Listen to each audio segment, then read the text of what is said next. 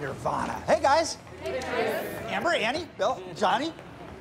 No, I don't plan to buy anything here. I buy my burger ingredients at Food and Stuff, a discount food outlet equidistant from my home and my work. I came here for the same reason people go to the zoo. Shh, look at that thing. Nature is amazing. Would you like to sample our vegan bacon? 100% meatless. Yes, please. Another, please.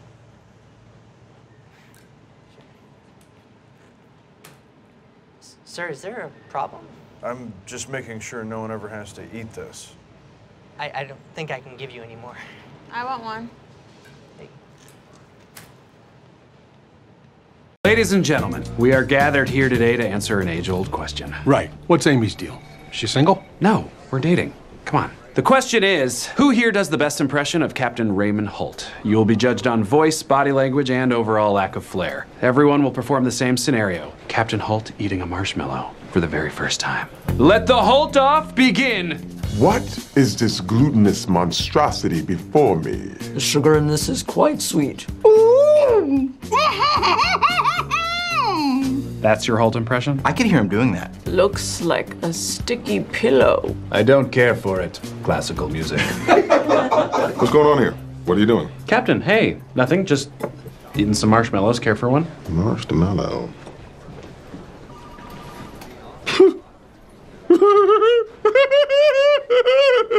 I knew it! So while they repaint the lines in the parking lot, we're asking everyone to do street parking. I'm not street parking my Mercedes. Well, everyone is. I'm doing it.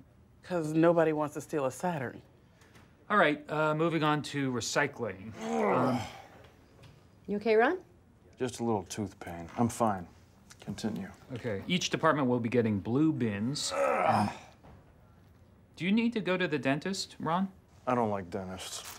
Just a second. Hey! No, no. No. No, no, no, no, no, no, no, no, no, no, no, no, no, no, no, no, no. Oh my God! I'm sorry, everybody. What were we talking about? Recycling? Dentist pulled the tooth out yesterday. But it's always a good idea to demonstrate to your coworkers that you are capable of withstanding a tremendous amount of pain. Plus, it's always fun to see Tom faint.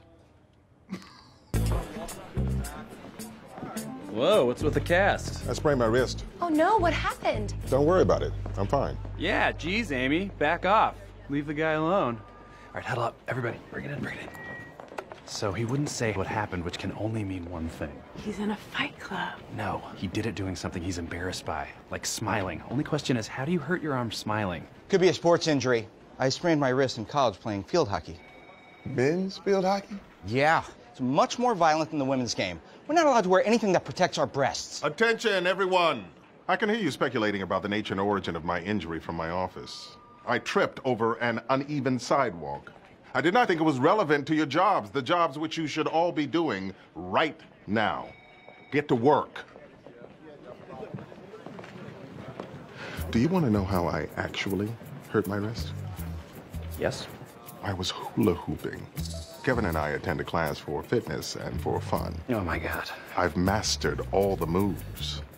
The pizza toss, the tornado, the scorpion, the oopsie doodle. Why are you telling me this? Because no one will ever believe you. No, no. You sick son of a bitch. It is rough in here. Is it always like this? I wouldn't know. Don't like strip clubs. It smells like a wet mop in here. And I get the feeling that every one of these women is running a low-grade fever. You're one of the good ones, Ron. Wait a minute. Hello, beautiful. Strippers do nothing for me. I like a strong, salt-of-the-earth, self-possessed woman at the top of her field. Your Steffi Grafs, your Cheryl Swoopses. But I will take a free breakfast buffet anytime, any place.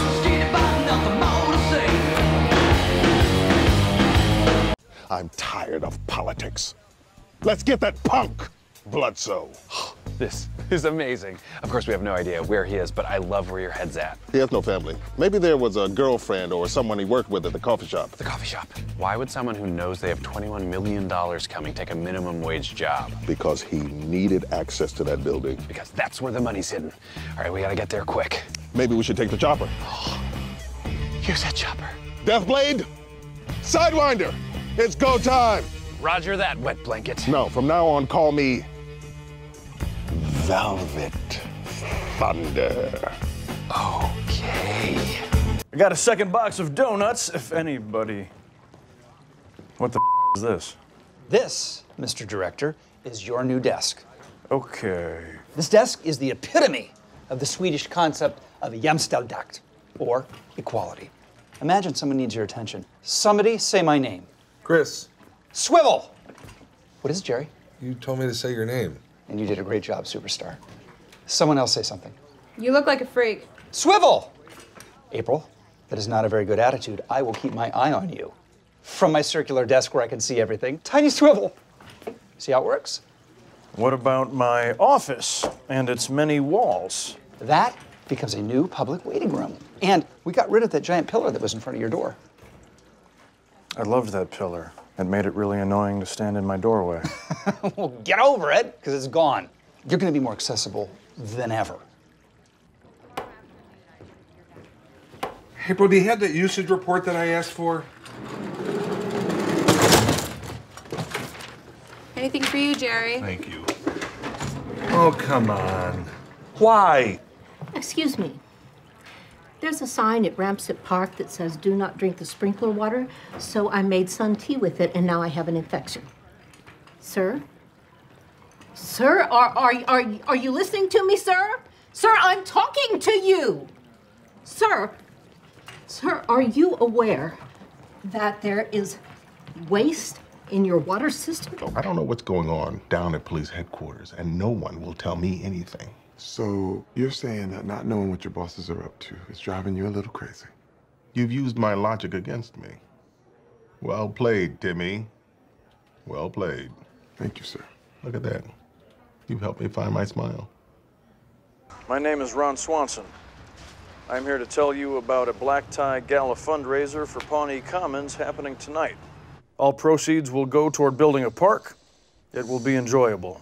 Oh, take a phone call. Now I will take your calls, apparently. Yes. Hey, Joan, settle a bet for me. Who's the sexiest couple in history? Arpats and K-Stew or Bieber? Shouldn't you be taking her to lie down somewhere? Oh, no. If she ever found out that we took her off camera, we'd all be fired. So just keep taking phone calls. You're doing great. 3, 2. Hello again. I'm Ron Swanson, and I am still taking your calls, hopefully about tonight's gala. You're on the air. Hi, what's wrong with Joan? She has a bad hangover, which she is pretending is allergies. Is she gonna be okay? Wouldn't know. Never been hungover.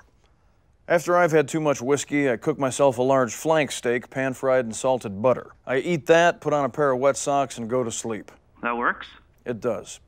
Please call now if you have questions about tonight's gala or one of my other interests, woodworking, novels about tall ships, meat, that sort of thing. This is Ron. Go ahead, caller.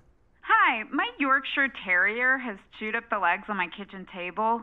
Is there a cheap way to repair that? Great question.